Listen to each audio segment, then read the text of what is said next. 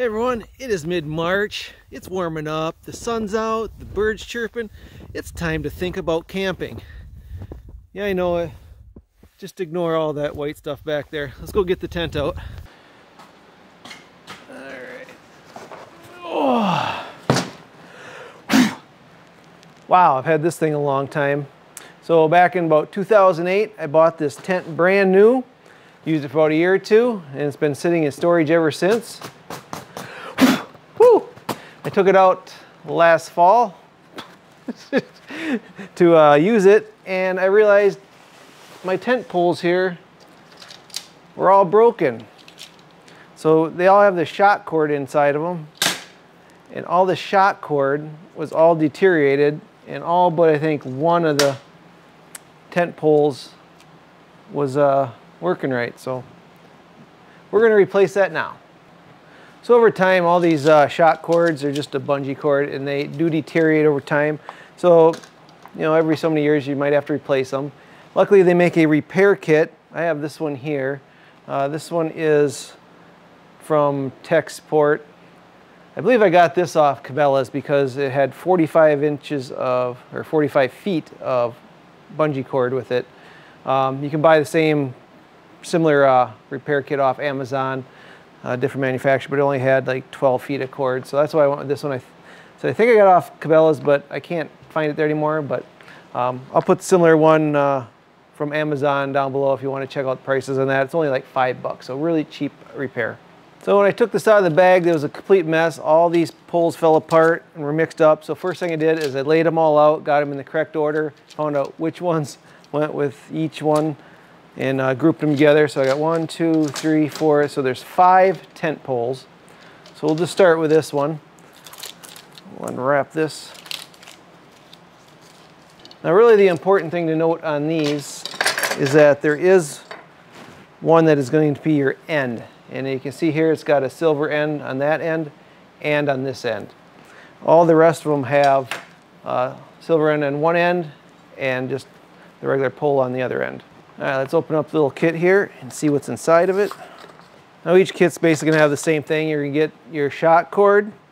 You're gonna get a piece of wire. You're gonna use this kind of like a needle to thread through your sections of poles. You're gonna have some washers, which is gonna be used to stop the shock cord from going through the ends of the poles.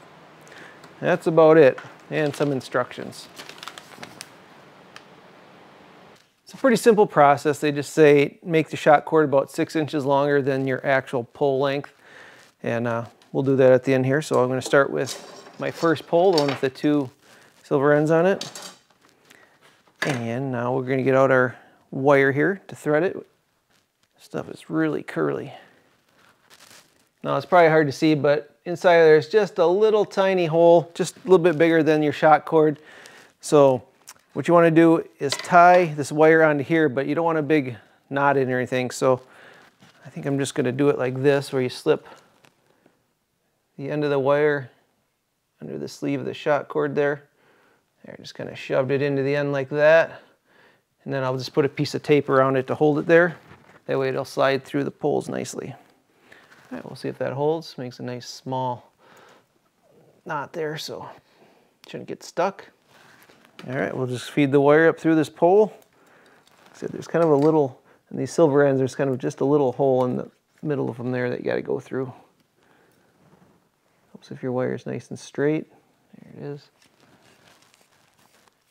Sure it'll be kind of, oh yeah, see, it comes right out this end.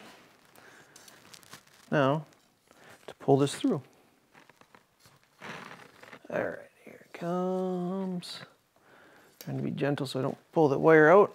All right, there's one down. And now, to show you quick, we got all these other poles right here. One of them has a little bit longer silver end than the other. So it'd be this one right here. So this one's gonna be our end pole. So I'm gonna separate that one out, put that one on last. And now you just take your pick whichever you want and keep threading it through. All right, we got it through the final end pole here. So now what we're going to do is tie this off with a little washer. get a better look of it there. So there's the end. So I'm just gonna cut my wire off here a little easier.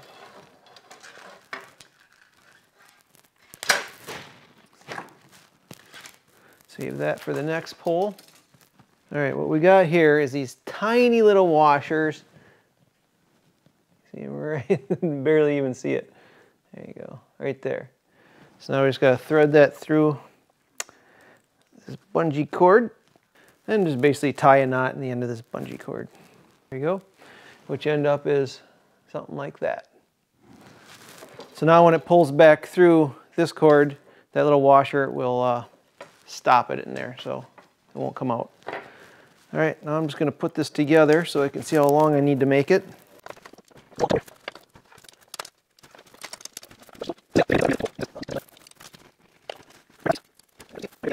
So what'll help, if you get a pair of these vice grips, needle nose ones work good. It says pull it out 6 inches farther than it needs to be, so kind of pull it till it hits the end. Go about another 6 inches. Oh, yeah, a little bit more right there. And just clamp it on so it won't go back in. Now what you can do is you can cut your bungee cord and put your other washer on it. And just like the other side, you just tie a little knot so the washer doesn't fall off.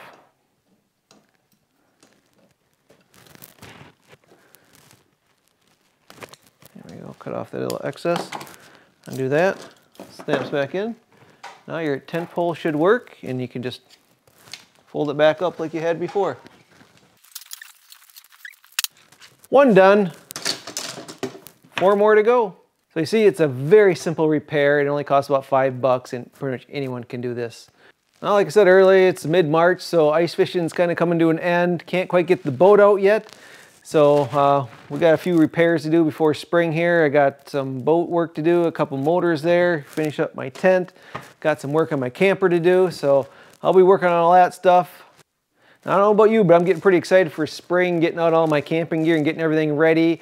I already got a couple fishing trips planned. So in June, we're gonna be heading back to Rhinelander, hit some of those lakes in the open water season. If you saw last winter here, we hit a few in the ice fishing season.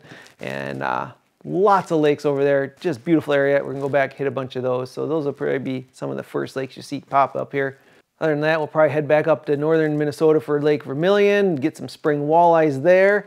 And like I said, we're trying to fish every lake in Wisconsin and Minnesota. So every time we go out, we'll be fishing a new lake, and we document the whole thing, show you what it looks like, what the fishing's like, the boat landings, give you some underwater views, some aerial views, and I upload all that to GoMidwestFishing.com. You can check out the lake review link, and you can see all the lakes we fish.